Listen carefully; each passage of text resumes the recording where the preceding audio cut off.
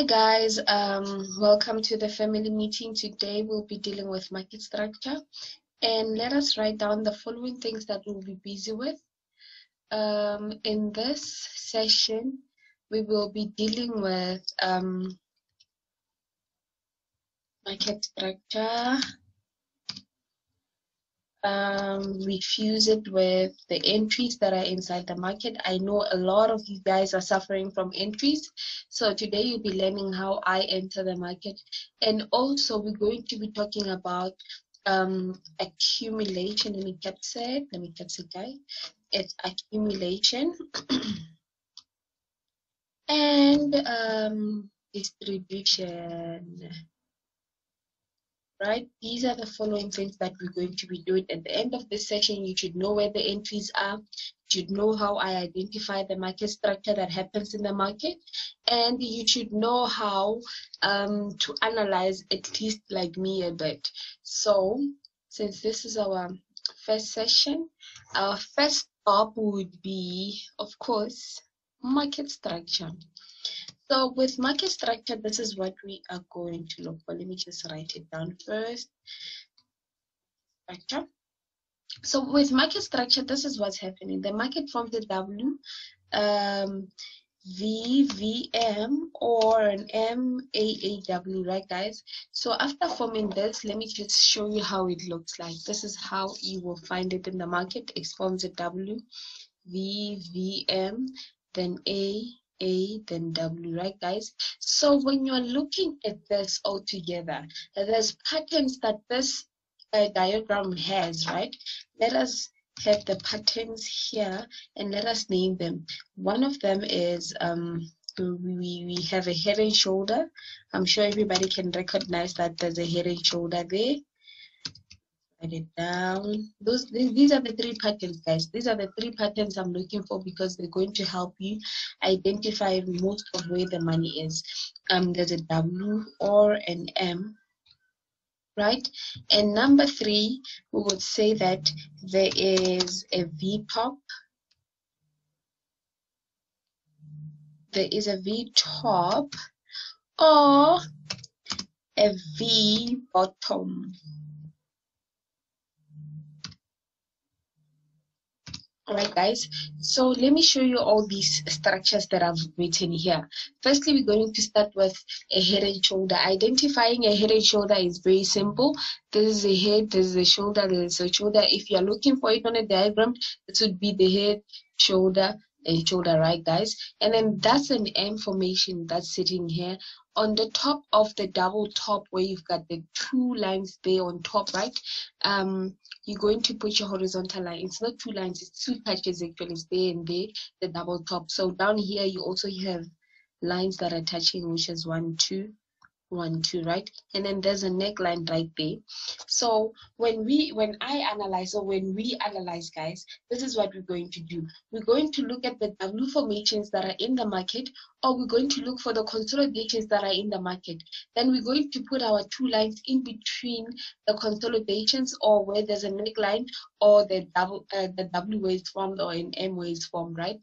So that's how we recognize a head and shoulder. W and M formation, I've talked about it. Head and shoulder has a V top, right? And then the inverse one has a V bottom because it will be looking like this, right guys? So W's and M's are reversal patterns, right guys? So if you have entered the market somewhere here and it pushes and it starts creating an M, you know it's time for you to exit. Well, that's the first pointer, right? And if you're trading a head and shoulder, right guys, this one is out. If you're trading a head and shoulder, guys, this is the head, this is the shoulder, right? Let me just make things easier and wrap some of the things that are sitting there. When you are trading a head and shoulder, you realize that when you enter here, right guys, this is your first take profit, and the first TP is very important, right guys? Why? Because after an M, the market could easily reject and go up and form a market structure that is actually looking downwards like that, not the traditional one that has a W and it shoots and goes all the way up, right guys? So after putting horizontal lines there, you might enter there or you might enter there, but the first exit will be because of this here. That's why the market is reacting right over there. And that's the first take profit, right? And if the market creates a shoulder, guys, I hardly trade shoulders. This is where my money is, under the shoulders, right? So under the neckline of that hairy shoulders that is combined is where the push is. I'll show you an example when we go to the market, and that's where I trade. So after learning all of this here, let us go find the market structure and continue dealing with the market structure with a live chart, because if I don't teach on a live chart, you guys would just take me as a bluffing mentor. There we go. We have a chart right there. Let me make it smaller, and then let's do this, right? Just before we go anyway, there's a market structure right there, but I'm not going to use this pair to analyze, right? But there's a market structure right there. It finished up the structure and then it created a W. After this W, the market went up. This is another W on the market that went all the way down, but it had some retests, formed a W. So that's a market structure. And I want to show you how to enter this market structure and how to pick it up from a distance that this thing is forming a market structure. This is a 1 hour time frame that we are using. Maybe I should use this one, right, guys? Let me start here. Let me start here where the market rejected, right? With our entries, this is what we do. When the market has created a W, right? Let me just draw it here again. W. We know that it's going to break out, retest, then go all the way up. But this one was different, right? It broke out. Next candlestick, it gave us an entry. That means for the first hour, the market broke out. The second hour, the market gave you an entry to buy. Like even here, when you put your line like this, and another one is like this, right? The market broke out,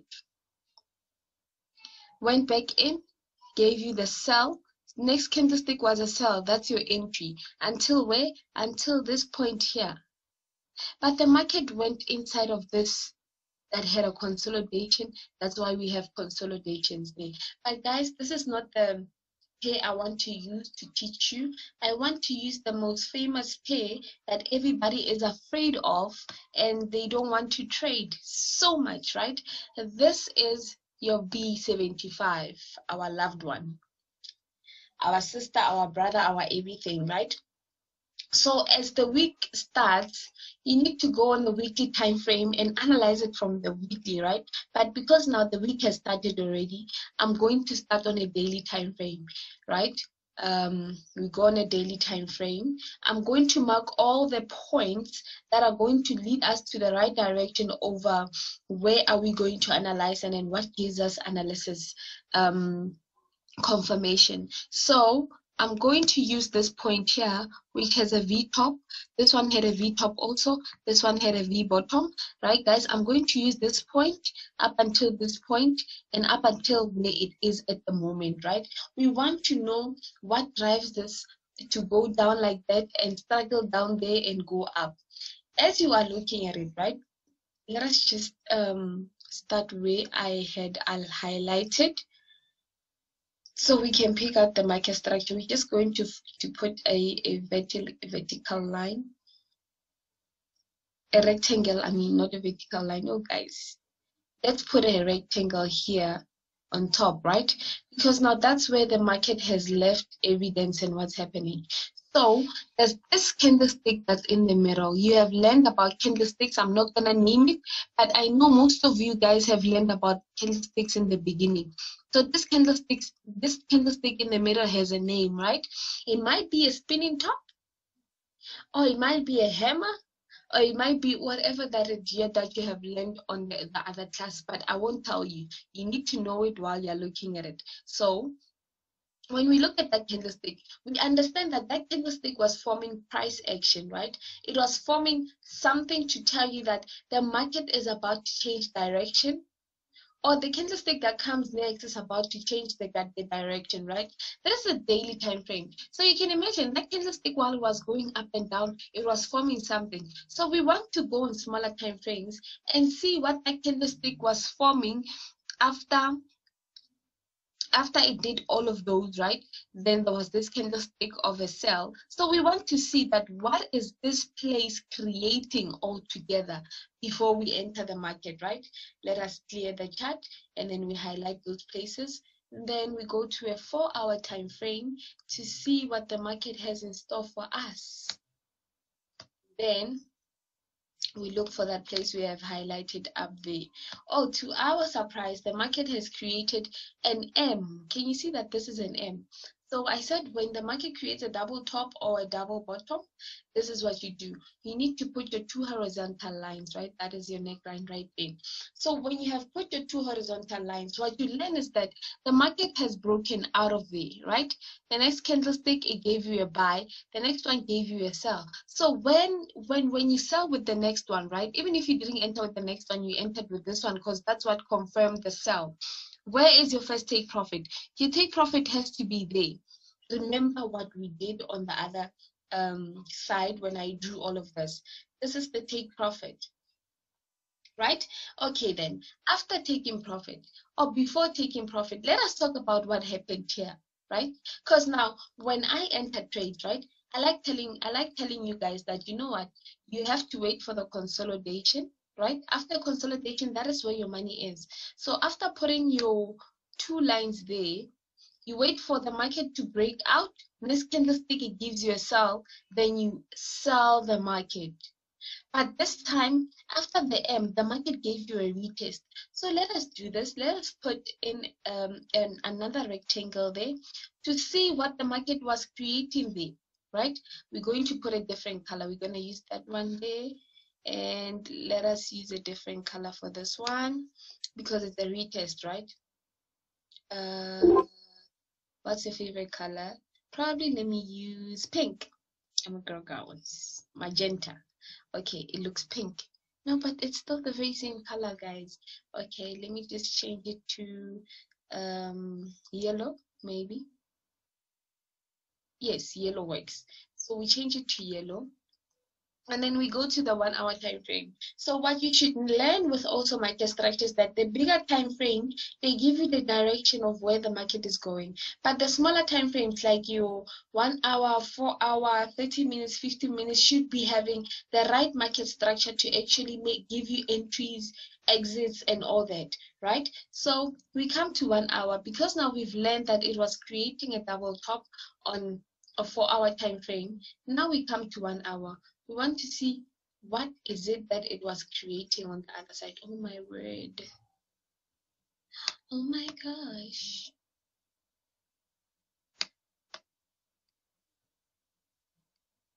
Guys, this market does just, it doesn't want to go to the right direction.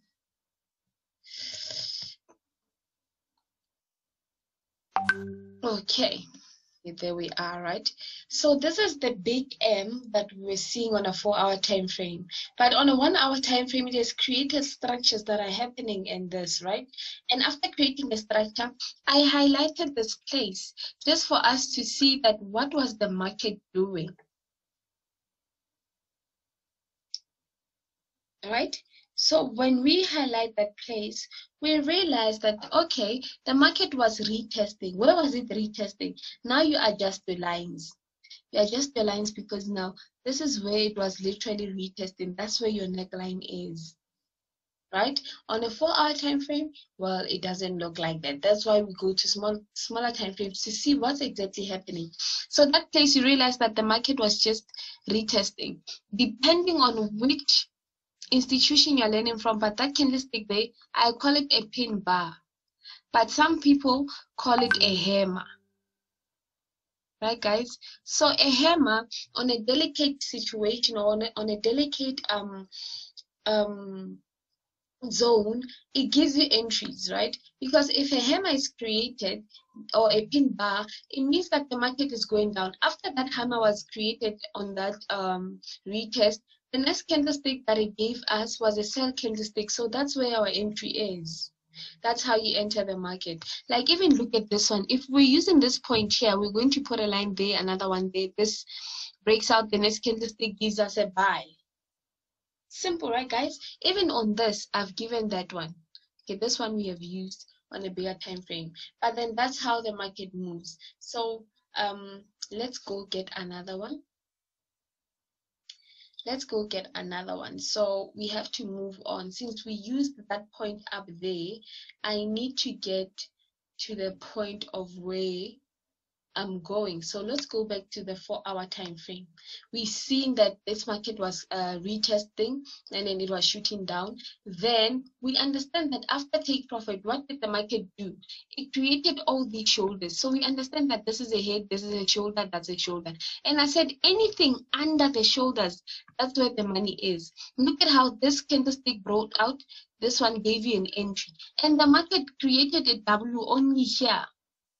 Right? And it's still down there trying to create something that shows up that the market can go up. But you took your exit here, right? Because now the market was threatening you right there. And then that's a complete structure of market structure, right? It's impulse correction, impulse correction, impulse. So it has finished. When you're looking at it, it's an M, then it's an A, it's an A, then it forms a W. That means you needed to exit there. And even after forming the W, can you see what happened? It gave an entry for a buy with this one. For it to be rejected right there, it's because of this situation that happened here. That's why the market got rejected, right? But it still went all the way up until this point here. Okay, but we want to know, how does this come about? The consolidation there, and then we go to a bigger time frame. When we get to a bigger time frame, we understand that this thing created a spinning top right here, right? Because now after creating this, let's go to a smaller time frame and see what is that exactly. It is down there. We see that it is a consolidation in the market. That's how the market has created an entry, right? So what do we learn from this? We learn that the bigger time frames with zones that are very important, if they create price action or candlesticks that we know, they actually change the direction of the market. When we go to smaller time frames, it is where the structure now is being created, right? Because it's not every day that you get on a daily time frame and you find a structure that is being created. You can find structures on also smaller time frames. So okay, enough with me using volatility 75, right? Let us go to another pair. Let us go to another pair and let us continue with this market structure. Or before we continue, let me just teach you something called accumulation and distribution, right guys? Accumulation and distribution. It's called the Wyckoff strategy. Before we go there, it's called the Wyckoff strategy, but I call it accumulation and distribution. So we did market structure. We did the head and shoulder, you saw it. We did the V top, V bottom, you saw it. So now I gave you entries also, but now I didn't give you accumulation and distribution. Accumulation and distribution. Right? So I'm going to explain it in a drawing, which it's like this. The market does this and it goes up, retest goes up and creates something like this. Then it goes down, retest goes down, maybe create a head and shoulder and go all the way up. So it's a process, right guys? We understand that down here is what we call accumulation. And then up there is what we call distribution, right guys? If up there is distribution and down there is accumulation. Now we need to make sense out of it, right? Let me explain it in a forex way. In a forex way, this is how I'm going to put it. Let us say the iStore is selling 20 meg books at a price of $300 and I buy them in bulk, right? If it's 20 of them and I buy them $300 each, that means I've took everything that a customer could have ever had, right? And then customers come and they complain like, we want those laptops, they're in demand now. If I decide to sell them, I tell IMEC that, you know what, I'm selling the laptops with 500 USD. They're going to buy them because they're in demand and they want to sell them to customers which can pay more. So that means in this process, I bought them low and I sold them high. So the money makes sense. But let me explain the process, right? We know that we have got different time zones, but I'm going to use South African time zones, right? At 2 a.m., we understand that it's Asian time at 2 a.m. So at 2 a.m. at Asian time, mostly maybe the market, when it's unconsolidated, it might break out of the market, right? Come back, retest, and then London time hits, and the market goes up, right?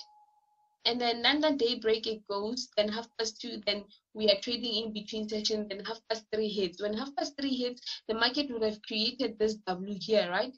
When 3:30 hits, the market shoots and goes all the way down.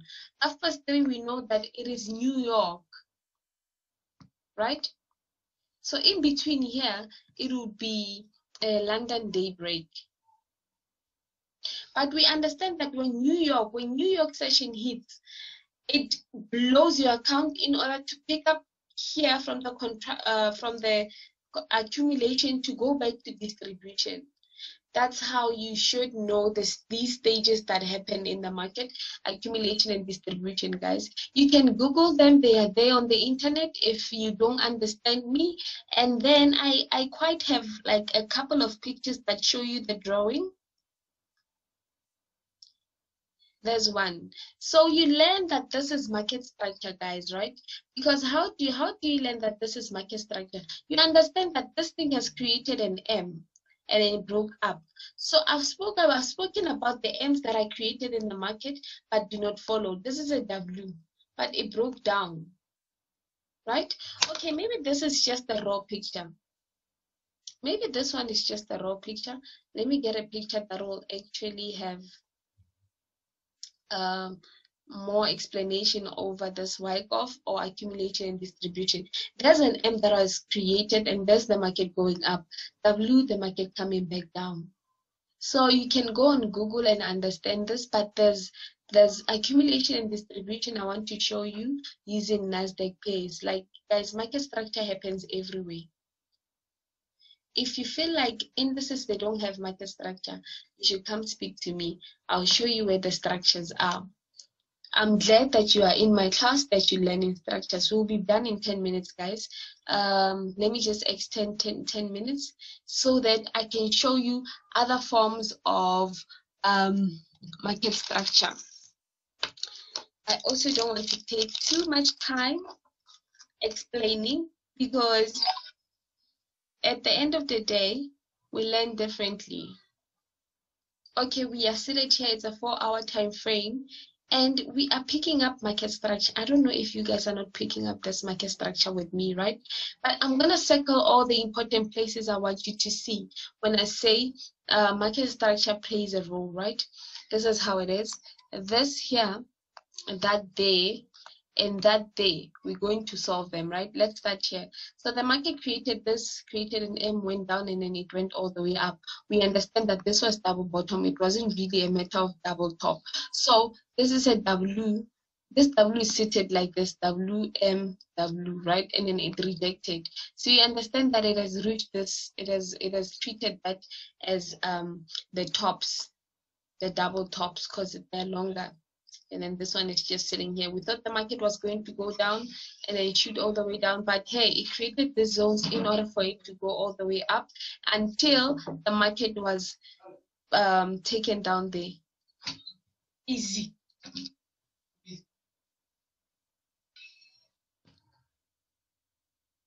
Sorry about that, guys. Sorry about that. But before we were interrupted, I was talking about these structures that I created. They look alike, right?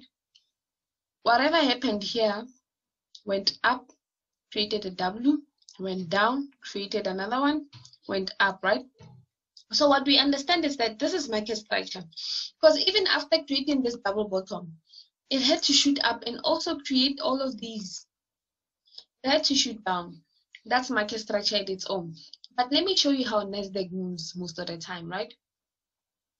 Nasdaq creates a consolidation here, comes back and retests the consolidation and breaks up. There's a consolidation there, retesting that, breaks up. There's a consolidation there, retesting that, breaks up. As we can see, it's the retest. And I've even marked this once. Testing there, it shot up, it tested this one. And then it shot up, tested that one, it shot up, came back to test at least this one, right? And then it went all the way up. It started having these movements and not retesting until it came back to retest. Which one? That one. Now it's up there. So every time that Nasdaq moves, it creates price action because it's creating new highs. So it needs to leave evidence behind. When you trade Nasdaq, be aware of accumulation and distribution, and then also be aware of the times that you're trading Nasdaq with, right? Even currency pairs, guys, let's go to GBP. GBP has a lot of information that could be used to our gain, right? Let's go to GBP USD. Let's go to recent events that have happened, right? We understand that this is distribution, guys, and then the market came here. Look at it, creating a W on a bigger time frame, right? The market came here. I want to deal with this, come back, deal with this, come back, deal with that, right? But I'm gonna deal with this because now it's similar to that one. Let us go to a daily time frame. A daily time frame, we understand that the market had this, also had that, right? Guys, don't mind my chart. My chart is so messy. Don't mind my chart. Don't do what I did there. But what I was trying to explain to you guys is, look at this. Look at this point that happened here, and also mind this point that happened there. Look at how the candlesticks look alike, right? And the market went up. So as the market was going up from there, I needed to see if the market had left any evidence to show me that, hey, Stacey, it's time to go up. We go to 4 hour. On 4 hour, we understand that the market had created that consolidation. Then when we see a consolidation, what do? We put our 2 horizontal lines there. This one broke out. Next candlestick gave you a buy until that point where it's first take profit. See, very up to the point. Even with this consolidation here, it is the very same thing you're going to pick up. It is the very same thing you're going to pick up. Consolidation, breakout, next candlestick. Well, didn't necessarily give you a buy, but it gave you a buy until that point right there, and then retest. Even with this one, it was mostly the very same thing. It consolidates, it gives you entries. Okay, maybe we want to see what happened here with 1 hour. Right? Let us go to 1 hour. Let us go to 1 hour and see what was the market creating there. On 1 hour, we understand that the market had an M. Guys, remember with our traditional market structure, the market creates a W, V, V, M, right? But this time it created an M and it went up, V, V. That's what it created here. That's where your lines are. This candlestick broke out. Next one gave you an entry. There's our first take profit, and then we are good. But then the market came and created a head and shoulder also. So where was the market going? It either was going there or it was going there. So he had 2 take profits that were put in line after that head and shoulder had been created. Okay, guys, this would be the end of my session. So concerning market structure, if you don't understand anything, we're going to have a question and answer, and we're going to have a practice run, and then that's where I will see you. Thank you for tuning in. I hope you understand the things that we have discussed, which are entries and exits, which are the M's, the W's, the head and shoulder, the V top and the V bottom. And also you understood that the daily time frame plays a role in a 4 hour and 1 hour. When you understand all of those and fuse them together, you'll understand market structure and the entries that happen in a market.